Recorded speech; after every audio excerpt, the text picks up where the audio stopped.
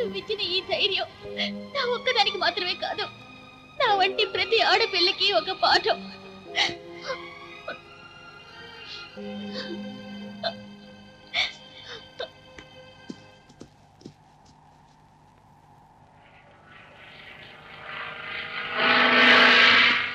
రేఖ, రేఖ, భరత్, భరత్. రేఖ, ఏమిటి గాయాలు? చూడు, మీ చట్టం ఒక శవంలా తయారైంది. ఒక ఆడపిల్లని కాపాడలేకపోయింది. తన మానాన్ని కాపాడుకోవడానికి ఊరు వాడ అడవి ఒక కుక్కలా పరిగెత్తింది. నీకేం కాలేదుగా? చెప్పమ్మా, చెప్పు. శీలమైపోయి ఉండేదని చట్టానికి విలువిచ్చి చేతకాని చవట్లా కూర్చునుంటే కబుర్లు చెప్పి నువ్వు నా చేతుల్లోంచి తప్పించుకోలేవు. You are under arrest. చట్టాన్ని నీ చేతిలోకి తీసుకున్నావు. నేను మిగతా వాళ్ళలా చట్టాన్ని కాలికి చుట్టుకుని ఎవరికి ద్రోహం చేయలేదు, అమాయకులకు అన్యాయం చేయలేదు. అడిగిన దానికి జవాబు చెప్పు. చట్టాన్ని నీ చేతిలోకి తీసుకున్నావా లేదా? నే చట్టాన్ని చేతిలోకి తీసుకున్నా. అమాయకుల కడుపులో కొట్టడానికి కాదు, పాపాత్మల తలను నరకడానికి. నే చట్టాన్ని చేతిలోకి తీసుకున్నా. నన్ను మాత్రమే కాపాడుకోవడానికి కాదు, నాలా వంచబడిన ఎందరో నిరపరాధుల్ని కాపాడుకోవడానికి. నే చట్టాన్ని చేతిలోకి తీసుకున్నా. ఈ దేశ రాజకీయ నాయకులు ద్రోహులని చెప్పడానికి కాదు, ఈ దేశ రాజకీయాలే సజావుగా లేవని నిరూపించడానికి. నా చట్టం భగవద్గీత. అందులో కురుక్షేత్రం ఉంది, ధర్మయుద్ధం ఉంది.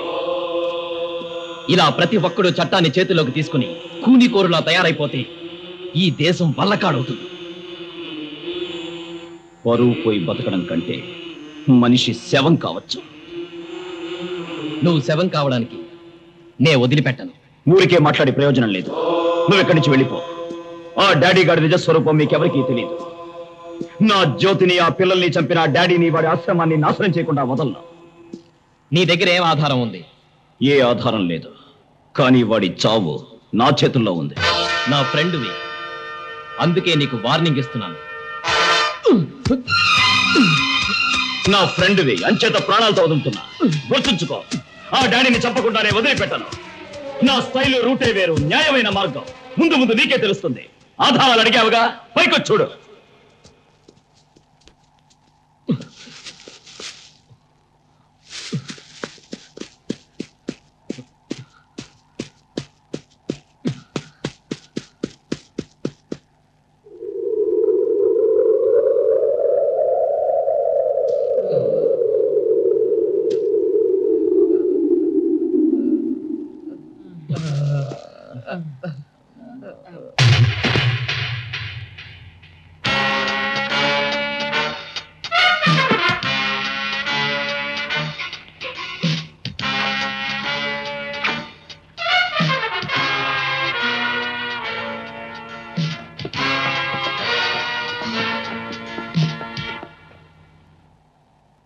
ఆ ముగ్గురు మీ గురించి అన్ని విషయాలు కమిషనర్ గారికి చెప్పేశారు. పోలీసులు మన ఆశ్రమం దగ్గరికి వచ్చేస్తున్నారు.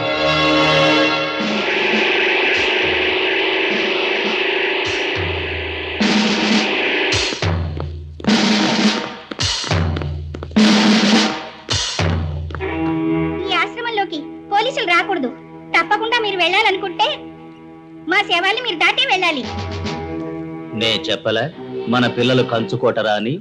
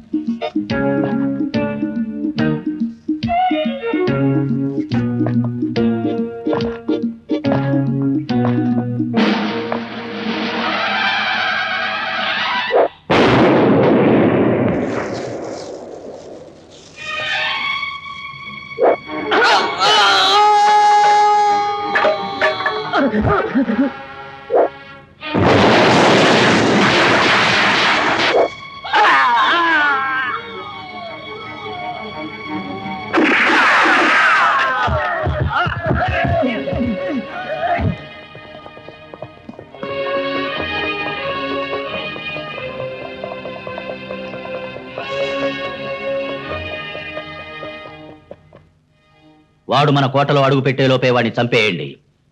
Kill him I say.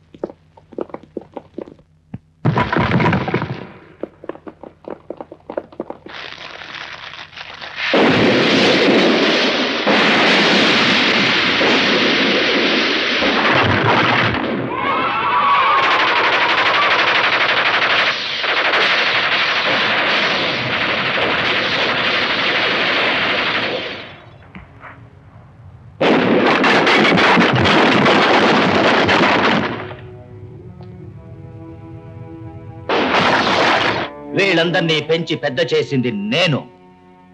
వీళ్ళు బతికినా నాతోనే, చచ్చినా నాతోనే. నా దగ్గర నుంచి వీళ్ళను ఎవరూ వేరుపరచలేరు. వీళ్ళందరూ నా ఆస్తి. ఈ పిల్లలు ఎవరి ఆస్తి కాదు, ఈ దేశ సంపద, ఈ దేశానికి కళ్ళు. వీళ్ళ బతుకులు పాడవడానికి నేను వదిలిపెట్టను. వీళ్ళని చిత్రవద చేస్తున్న నీకు ఏ శిక్ష విధించినా తక్కువే.